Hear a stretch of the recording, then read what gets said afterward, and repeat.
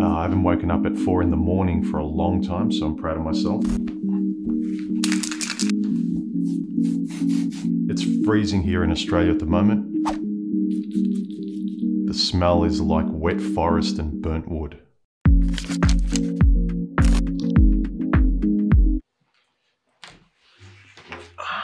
Okay. One reason I'm not a big fan of one-size-fits-all solutions is that it kind of baffles me, the lack of personal interest. Trying to figure out the one-size-fits-all of what women are like, of what men are like, of what the system is like, of how we can fit into dating as a lemming. There's something to be said about learning about what women generally like and what men generally are like. But it just comes down to you, Joe or Frank or whatever your name is, you the individual, the subjective individual, knowing what you like and who you are and what fits you. And all that matters is you in front of the person you want. I think all the hyper-focus on, working out women as a plural is sensible as a base because you don't know them. But as soon as they sit down and talk, we have to be engaged with this individual, what ethics and morals are coming out of their mouths, and then how we assess them. So for me, it's a bit rich when guys say that, well, there's nothing you can do. Women are women, men are men. We're here for a good time, not a long time. It's kind of this lack of standards by which you will pick the best thing that suits you. Not the best thing for everyone else, but the best thing that suits you. Think about your tastes in food. Think about your tastes in cars. If you're a guy, if you're a woman, your tastes in clothes, your music. It's all very subjective, and we love being proud of what we like in those arenas. But for some reason, many of us tend to just take whatever music is thrown at us and they just say, well, music is music. It's like, no, you've got your particular music. For me, it's effectively saying like, yeah, I don't care, just give me something to love. I don't get it. I really, really don't get the lack of selfish, personal self-interest. There's something really liberating about knowing what part of life you want to touch, realistically touch, and being able to act in that direction to get it. Letting the women that are not suited to you by experience and rationally knowing who you are, no matter how hot they are, you let them pass you by. I can appreciate a beautiful car on the road. It's engineering, it's quality. But I also know what car's for me. And let me say another thing. You know what happens without fail?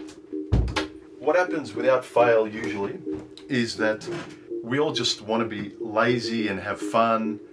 And so we don't want to think beforehand as much as we can in terms of preparation. I mean, I did this before when I was younger. I just want to have fun, don't overthink it, just jump into women, work it out as you go. But it's very dangerous, as a lot of guys talk about. But there's a lot of us that think we're being careful and intelligent by saying all women are the same and therefore just treat them like bodies. And so you go into the world just having fun and treating them as objects. And then those objects ruin you. But then isn't it interesting how afterwards they force you to see them as not an object because of what they did to you, how unfair they were, how they had feelings and lifestyles that didn't match yours. All of a sudden, the individual matters afterwards when it's too late.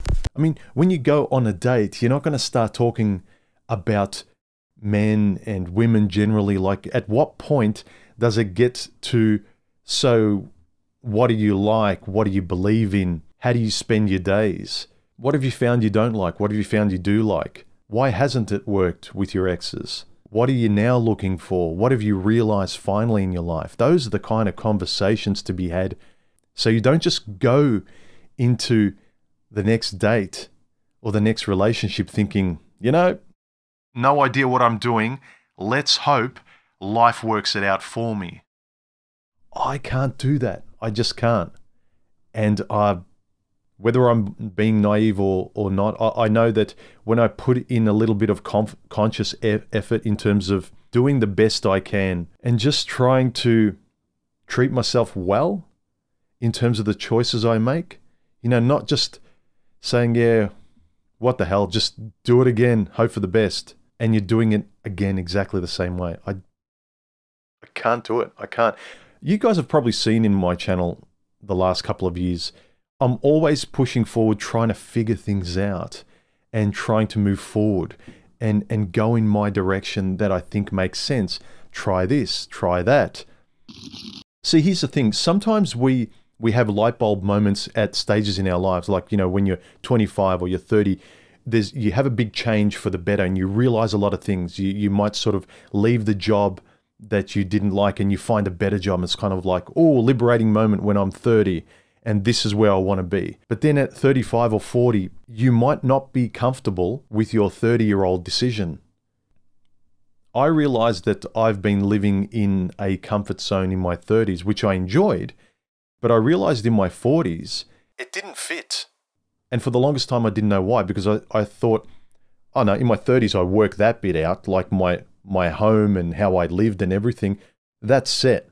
And you think that you can just go forward, but sometimes if you change your life in different ways going forward that you actually want to do, it means that you need to let go of other things, because that thing going forward cannot work properly or at all unless you get rid of some of the stuff in the past that doesn't fit this new direction.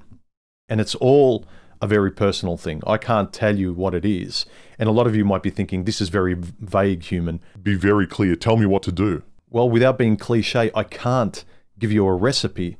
There are general recipes like, you know, eat healthy, exercise, reading benefits you, getting enough sleep. Those things are objectively true and they work across the board. They're a one-size-fits-all.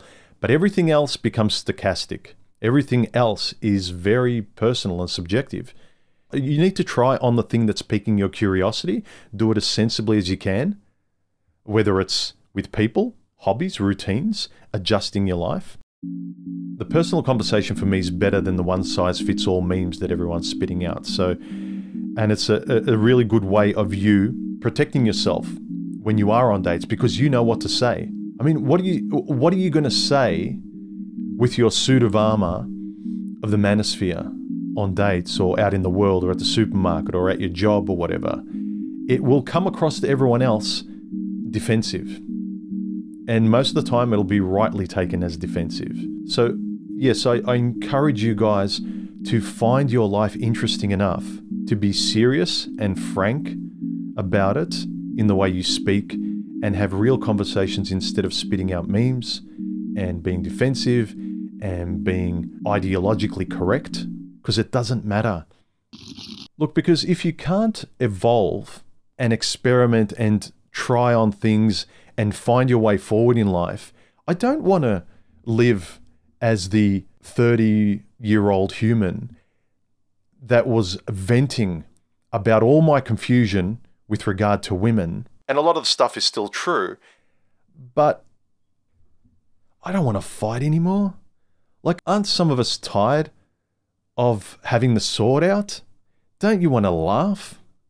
Yes, it's interesting to have a very serious conversation, but it's also fun to go to a pub, have a beer with your friend, and have a game of pool and a laugh. It's just not all fight all the time. Anyway, I hope that was food for thought. I hope you got something out of that. Hit the like button and give me a thumbs up if you enjoyed this video. Comment underneath and let me know your thoughts. If you want to support the channel, links below. I'll talk to you later. Bye.